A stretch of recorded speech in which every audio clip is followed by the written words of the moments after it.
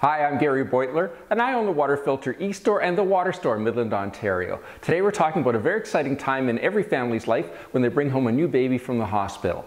Everyone's concerned about the care and feeding of that baby, but also concerned about bathing that baby. So the big question is, should you be bathing that baby in your tap water?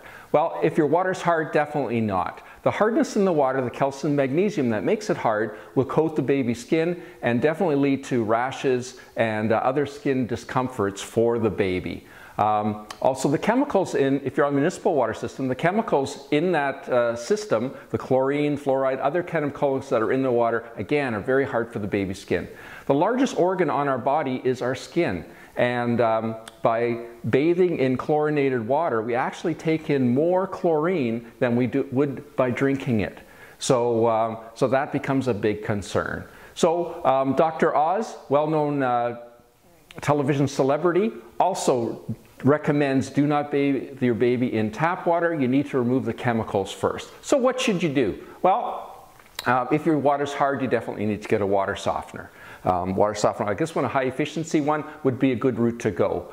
Also, one of the advantages of this water softener is it not only softens the water, it also removes the chemicals from the water, the chlorine and other chemicals, all in one machine.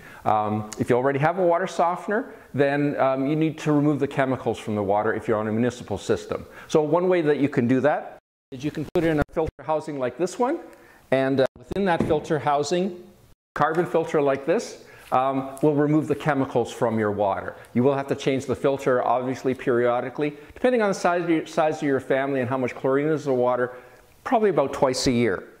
Another route would be to go with an automatic backwashing carbon filter like this one here.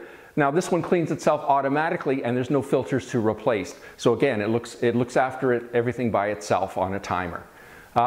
If you're on well water, you need to make sure that the water is iron-free, in addition to it being soft, of course, and you have to make sure that there's no sulfur in the water. Again, other things that can cause discomfort for your baby's skin.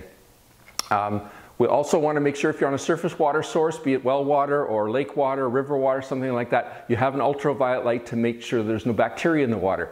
Definitely don't want to be bathing that baby in water that has bacteria in it. One of the great advantages of treating your water is it's also going to make the home easier to keep clean for mom, and it's also going to make your laundry come out a lot softer. So again, softer diapers, softer bedding for the baby once the water is soft will definitely minimize the chance of skin irritation for that newborn baby and make the water a lot better for the whole family and actually save you money too. And that's it. If you like what you saw today, please click the subscribe button. That way you'll be notified about all the new videos as they become available on our channel. And if you'd like some more information, you can go to our websites, either thewaterstoremidland.com or thewaterfiltereStore.com. And again, I'm Gary the Water Guy from the Water Store in Midland, Ontario. Thanks for watching.